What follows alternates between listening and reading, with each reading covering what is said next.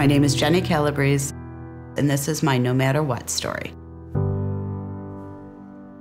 On June 9th, 2010, the Chicago Blackhawks won the Stanley Cup, which also happens to be my son's birthday. That day, there was a roller coaster of emotions.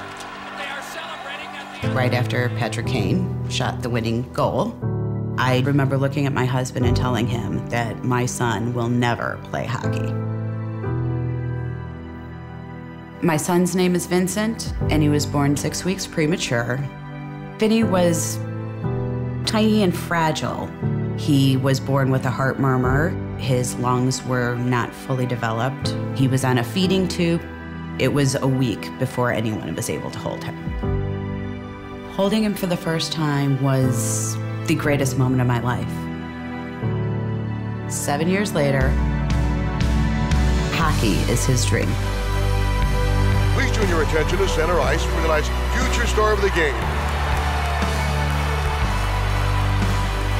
To see him grow and develop and just really, truly love doing it, his face just beams. It is hard to imagine that a little boy that was on a ventilator fighting to breathe can skate as fast or play as hard as he does.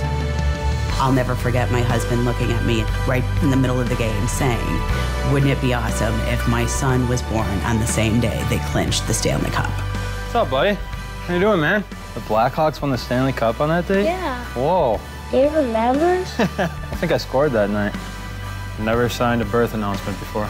He was born into hockey, and I hope that he will always have hockey in his life. The moral of the story is if they have a dream, no matter what, you help them achieve their dream.